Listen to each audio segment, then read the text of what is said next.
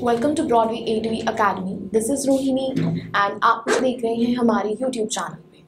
In this video I will discuss easy exam dates in December.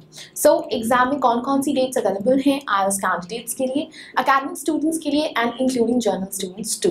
So in December month we have in total 5 dates available for the IELTS candidates. जो सबसे पहली date available है that is 2nd of December and first week of December.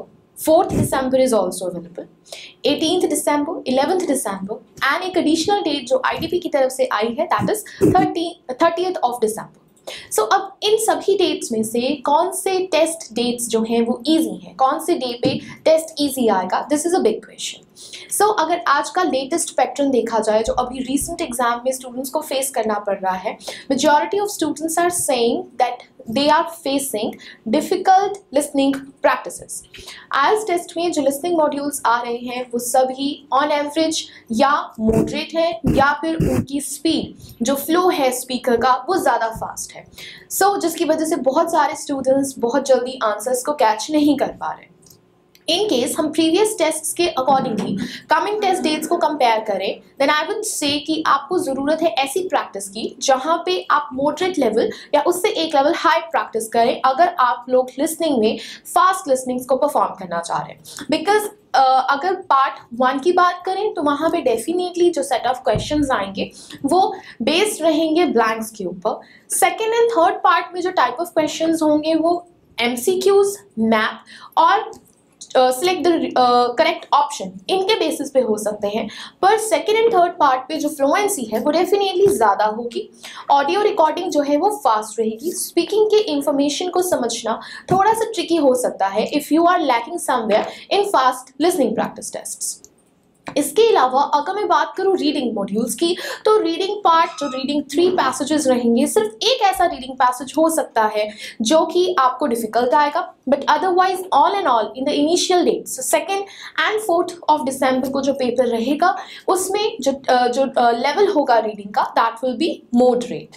सिर्फ I am repeating, सिर्फ एक ही ऐसा reading passage आएगा जो थोड़ा सा डिफिकल्ट होगा जहाँ पे आपको टाइम जो है वो ज़्यादा इन्वेस्ट करना पड़े. Now as far as the writing part 1 and 2 is concerned, तो यहाँ पे अभी राइटिंग टास्क के प्रैक्टिस टेस्ट्स को डेफिनेटली बताना थोड़ा मुश्किल है जब तक हमें 2nd of December के टेस्ट की अपडेट्स नहीं आ जाती. बट स्टिल इन केस अगर कुछ इंपॉर्टेंट टॉपिक्स मुझे बताने हो देन आई वुड से आपको technology, advertisements, crime, media, government, इन सभी टॉपिक्स को एक बार अच्छे से रिवाइज करना है. Do practice more practice tests on the basis of these topics. And speaking module is another important part.